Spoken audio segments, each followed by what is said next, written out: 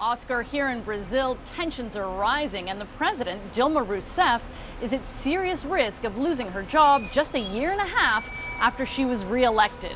On Sunday, the lower house of Congress will vote whether to impeach Rousseff for allegedly breaking budgetary laws to hide a budget deficit. Now, a full two-thirds of lawmakers will have to approve that motion for the impeachment process to go forward. In the meantime, police have already erected a 1-kilometer-long fence on the lawn in front of Congress to try and separate dueling protesters. We're going to have supporters of the president on one side and her detractors on the other.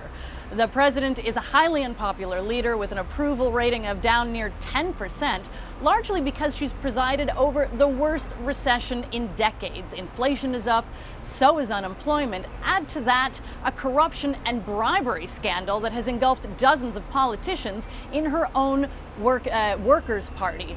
Now, the president herself has not been implicated, but she was the chairwoman of the state-run oil company Petrobras when much of the corruption took place. Her supporters, however, still argue that this is nothing more than an institutional coup d'etat, an attempt to remove a democratically elected leader on a technicality when other politicians really are facing charges of corruption and bribery. Now, at this point, it is looking increasingly likely that Congress will vote to impeach her. And for that, markets and investors, well, they're cheering. They think the only way to get the economy back on track is to remove the president and her Workers' Party.